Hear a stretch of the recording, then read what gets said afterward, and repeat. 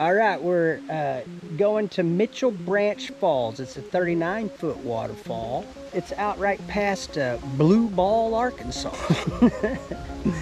And we'll stop at the cafe there. I'll take a picture. And it's you go, I think, I forget how many miles, 2.3 or so miles past Blue Ball at the cafe, and then take a left on Fire Road 18.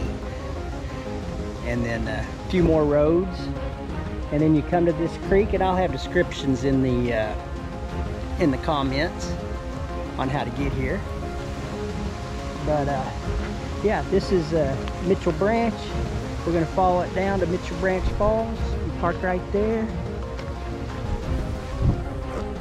All right, we're off.